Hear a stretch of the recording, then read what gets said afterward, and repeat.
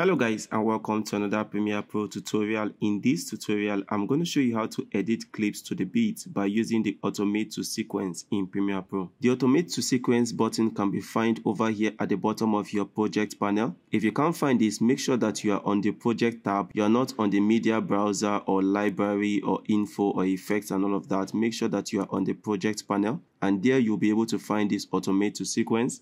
And what this button does is that it helps you to use several clips to create a quick montage in Premiere Pro. This can help speed up your editing workflow. The very first thing you need to do is to move your playhead to the very start of your clip. And the next thing you need to do is to add markers to your audio file. There are two ways you could do this. The first step is for you to zoom in over here so that you can see the beats and begin to hit M on your keyboard to add markers. Another way is to simply play the beat and add markers to the beats.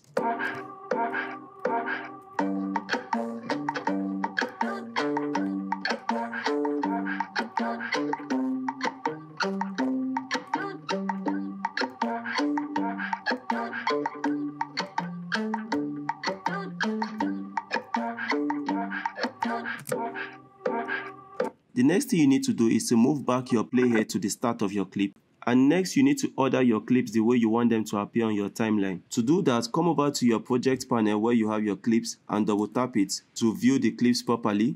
Now you can drag the clip to place it in the order you prefer. For example, if you want this to be clip 2, you can drag it there. And basically, once you are done ordering your clips, select the first clip and hold down Shift and move down to the last clip you want to use and select that. And you can come over here and double tap on this panel over here to minimize it. Come over here and select Automate to Sequence. Now this window will pop up. Scroll up and set the ordering to selection order and change the preference to at unnumbered markers and hit OK. And as you can see, these images has been added to the markers over here. And when we have extra images, they kind of extended to the end of my clip over here. Now if I go ahead and hit play, you can see what we've created.